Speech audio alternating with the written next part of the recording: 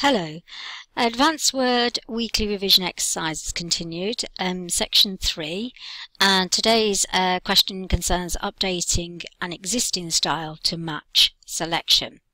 So question 6 asks us to modify the style for the text starting "Elizabeth is said to have found the bed exceedingly comfortable" on page 2, to have both a left and right indent of 1.27 centimeters and have a font size 14, and we need to update heading 3 to match that selection. For further information you can go to the manual, remember, and this item's on round about page 33. Okay, still using the Stately Home document if you did the previous question 4. Otherwise open up Stately Home and continue as follows. So we need to scroll down to page 2. A good way of finding pages is to hold the scroll bar, and you can see as it gets to the page that you want it will change automatically. There's lots of other ways as well, that's just one. Okay, we're concerned with this text, Elizabeth is said to have found the bed exceedingly comfortable.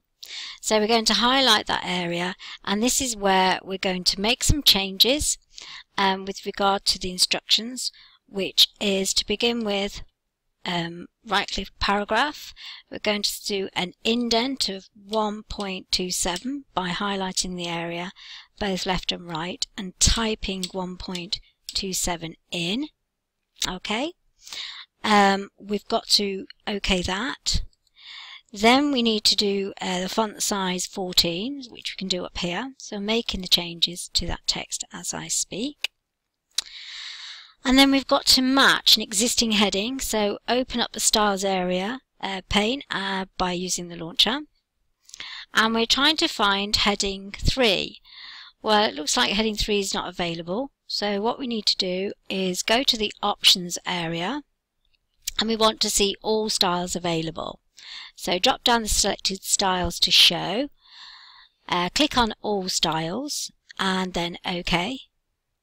Now alphabetically we should be able to scroll down and find heading 3.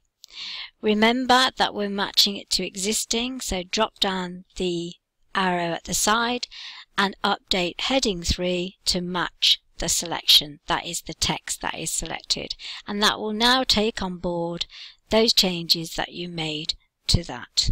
Okay, thank you.